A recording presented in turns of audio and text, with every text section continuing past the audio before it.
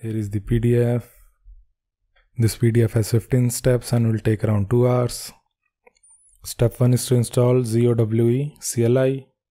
Step 2 is for Mac users. If you are using Mac, then you have to follow step 2. I'm on Windows, so I will go to step 3. In step 3, I have to first set up npm. So let's go to VS Code. Here click on terminal, then new terminal. Then type cmd. So give here cmd. Then give the command npm i-g@zowi/cli. So give here npm i-g@zowi/cli. The command runs successfully. Then run the command zowe. Give here zowe.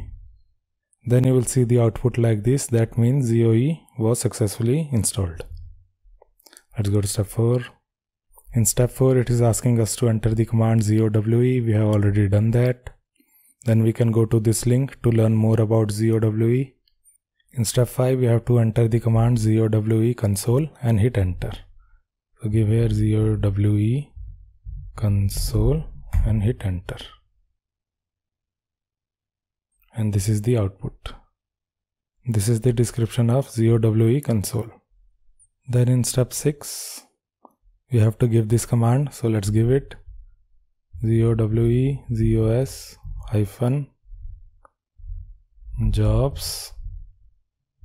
Then give --help. Then give -examples. And press the enter key. And you can see all the commands that are available in ZOS jobs. Examples are also given. In step 7, I have to enter this command zowe zos jobs list jobs. So let's give here zowe zos jobs list jobs.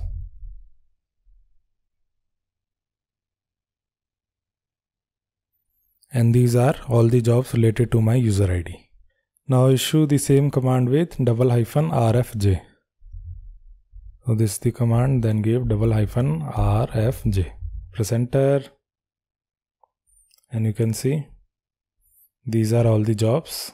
And you can see owner, phase, subsystem, phase name, job correlator, job ID, class, job name, and the return code as well. In step 8, I have to allocate a dataset and then list it. The name should be Zowe PS. This is how I will list the properties. Before that, I have to create this dataset.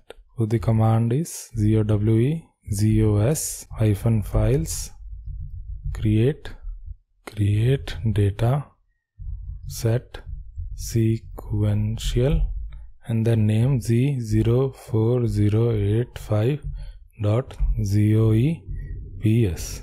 Press enter. Dataset created successfully. Now let us see the attributes of this dataset by giving this command. List ds file name -a. So let's give here zowe zos files list ds, then the name of the dataset 04085.zowe ps, then give -a. And these are the attributes of the created dataset. It is a PS dataset. Record length is 80. Now in step 9, it is asking us to delete this dataset. So the command will be zowe zos files delete data set, name of the dataset 04085.zoweps -f. Press enter. Dataset deleted successfully. And then we have to recreate this dataset again with some customized attributes.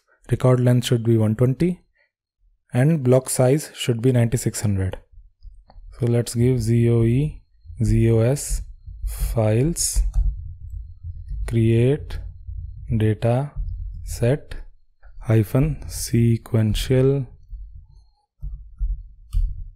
name of the dataset Then give block size BLK 9600 and then record length as 120. Press enter. Dataset created successfully. Then let's list the properties and you will see block size is 9600 and record length is 120. Let us now go to step 10. In step 10 it is giving more information about VSAM. You can read it. In step 11 we have to build a VSAM dataset. Here is the online link where you can read about it. The name of the dataset should be VSAM DS. So the command is very simple. Zowe ZOS files create data set VSAM, then the name of the dataset Z04085.VSAM dataset, and give the volume where the dataset will reside. So you can give ZXPL01. Here is the volume, you can see ZXPL01. Press enter. There is a spelling mistake here. It should be files instead of file.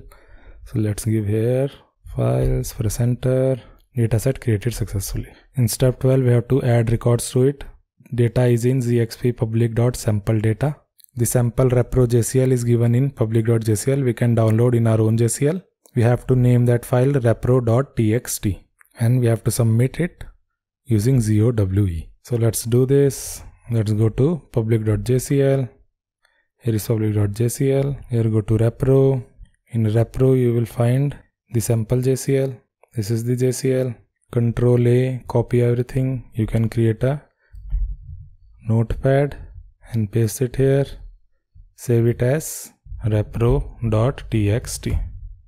Now in this JCL, what you have to do is either we can leave it here or we can also give our own user ID like this. Z04085.VSAM dataset. Save it and close. Then what we can do is give here Zowe jobs submit local file repro.txt. Then press the enter key. This is the job ID 2985. So let's go to jobs 2985 condition code 0. Let's check this is print and you will see number of records processed was 1000, condition code was 0. So step 12 is complete. Let's go to step 13. In step 13 it is giving more information about the repro command. In step 14 we have to print the datasets and the output format should be character. So let's go to repro.txt, control and copy. Here is repro copy, let's call it print, open it, and here instead of repro I have to give print, remove the input line, it is not required, print in dataset, and then the name of the dataset which is this one, then give here count 1000 records and here give character. Control S to save. So let us now submit this job. Let's call it print submitting job, job ID 2987, condition code 0. Let's check the output. Here is the output. 1000 records are printed in the output.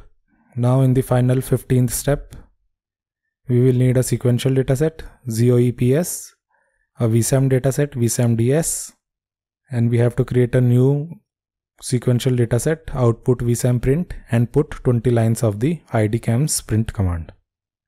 So let's go to VS Code. Here you can see we have ZOPS, we have VSAM dataset as well, and we need to create output.vsam print. So let's create it, right click, create new dataset, Z04085.output.vsam prnt, press enter, dataset sequential, allocate dataset. So here is output.vsam print. We need to copy lines 1 to 20 of sysprint. So here is sysprint. So here is one, line number 1 to line number 20. Control C to copy, go to VSAM print. Control V to paste.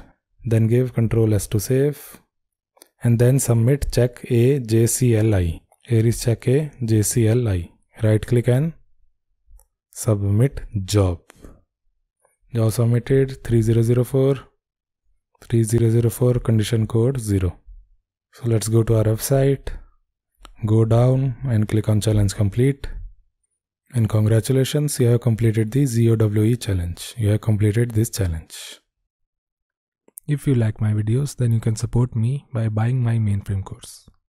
After buying this course, you will get 19 hours of mainframe training. This course will teach you COBOL, JCL, VSAM, TSO, ISPF, Unix System Services and CICS. You can watch the free preview before buying my course. Make sure you buy the course using the referral link in the description.